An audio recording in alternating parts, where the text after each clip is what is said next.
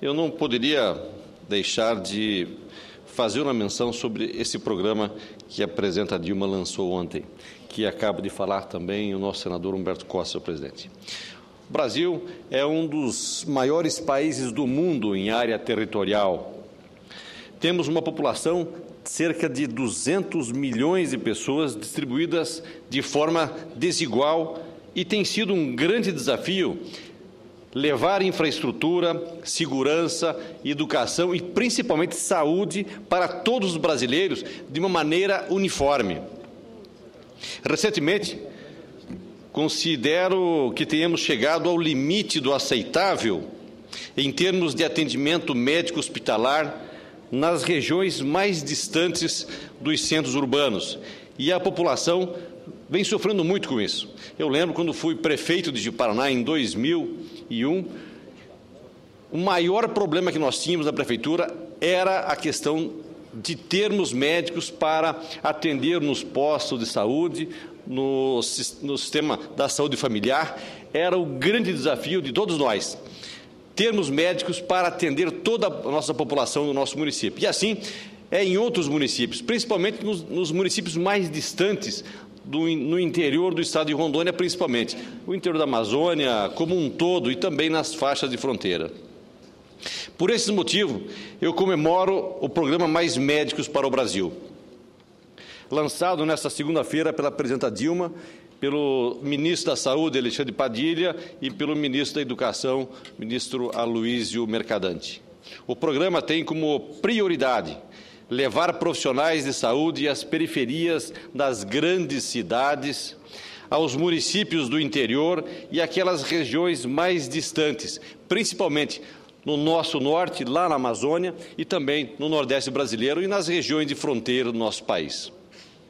De acordo com a presidenta Dilma, serão abertos 2 editais, um para selecionar os municípios que querem receber os profissionais e outro que os profissionais brasileiros possam se inscrever e escolher a cidade para onde querem ir trabalhar.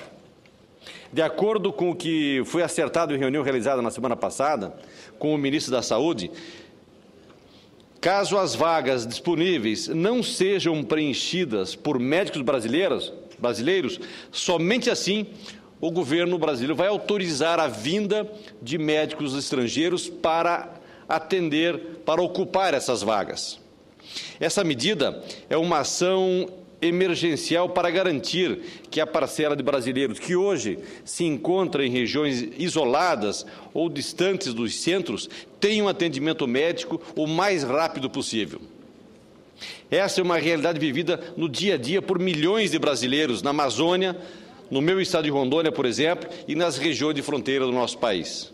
O governo tem trabalhado para ampliar as vagas nos cursos de medicinas, mas a formação de um especialista leva, em média, 10 anos. Por esse motivo, é que se faz necessário lançar mão de medidas emergenciais, como o Programa Mais Médico para o Brasil, a fim de corrigir esse desequilíbrio no atendimento de nossa população. Quem precisa de atendimento médico não pode esperar. É preciso ficar bem claro que a vinda de médicos estrangeiros não vai tirar o emprego dos profissionais brasileiros, nem significa arriscar a saúde da população. Os contratos dos médicos estrangeiros serão também de 3 anos e eles não terão autorização para trabalhar fora dos locais para onde forem designados. São com exclusividades para os serviços públicos, para o SUS. Esses médicos serão treinados e capacitados para atender a nossa população. E, por isso, estão sendo chamados profissionais da saúde de Portugal, que já falam nossa língua, e espanhóis que têm capacidade de aprender a falar o português com facilidade. Eles serão supervisionados pelas universidades públicas no trabalho, que também os avaliará por 3 semanas antes do início das suas atividades. A prioridade para a contratação para atuar no interior, nas regiões de fronteira e na Amazônia, será para os médicos brasileiros formados ou não no Brasil. Os que forem formados em universidades reconhecidas pelos governos dos países de origem terão total condição de aderirem ao projeto. será oferecido um salário de R$10 mil para os médicos que forem trabalhar no interior do país e em regiões de fronteiras. E na Amazônia, os profissionais de saúde receberão um bônus anual de R$30 mil.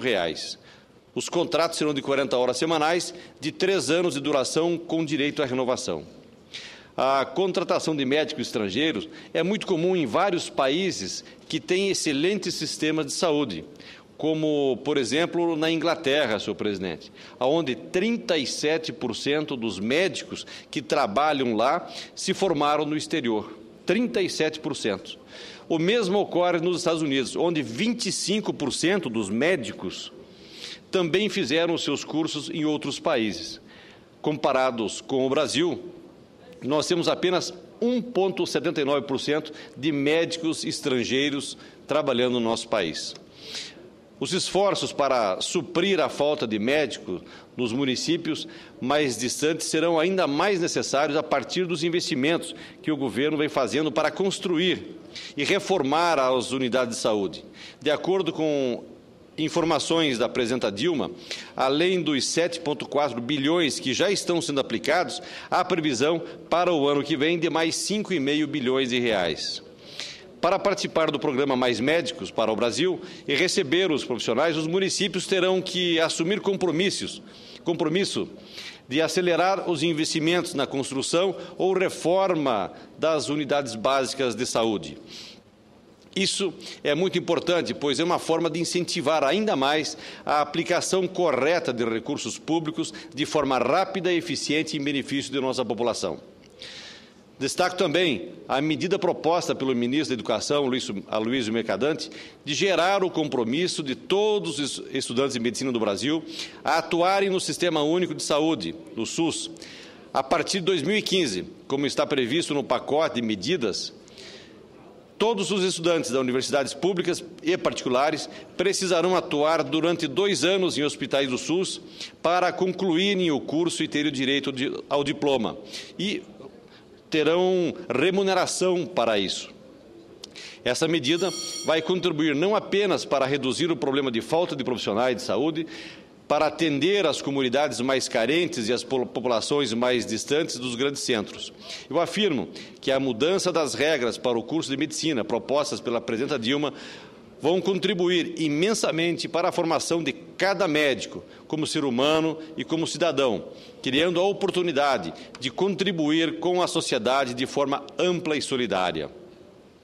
No período em que trabalharem nos serviços públicos de saúde, estudantes receberão uma bolsa financiada pelo Ministério da Saúde. Os valores ainda não foram definidos. O governo calcula, no entanto, que ela ficará entre o que é concedido para as residências médicas e o que é pago para os profissionais inscritos no Provab. No primeiro ano, estudantes vão atuar na rede de atenção básica. No segundo ano, o trabalho será feito nos serviços.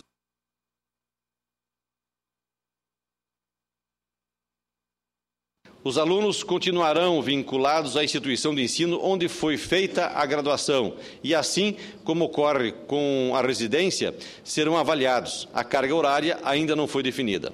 Pela proposta, o segundo ciclo poderá ser aproveitado para abater 1 ano de curso de residência em especialidades básicas, como medicina de família, ginecologia, obstetrícia, pediatria e cirurgia geral. Há também a possibilidade de o período ser incluído na contagem para o curso de mestrado.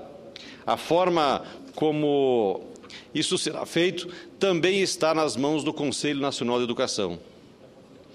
Eu ressalto que um dos principais motivos pelo qual eu comemoro o programa Mais Médicos para o Brasil é porque ele contempla uma reivindicação que eu já vinha fazendo repetidas vezes aqui nesse plenário.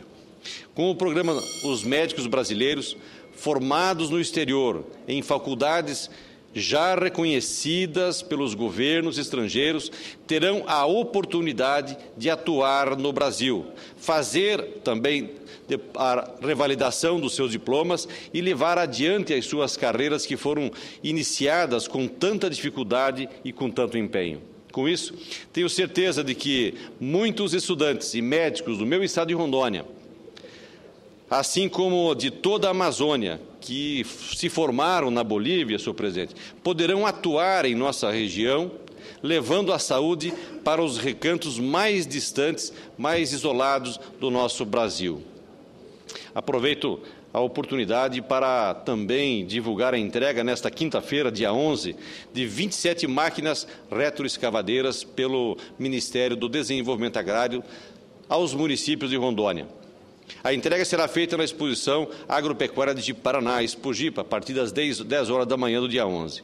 Estes equipamentos fazem parte do PAC 2 e serão utilizados pelas prefeituras nas ações de apoio ao agricultor, com melhoria das estradas vicinais, abertura de tanques para a criação de peixe, de canais de irrigação, entre outros fatores.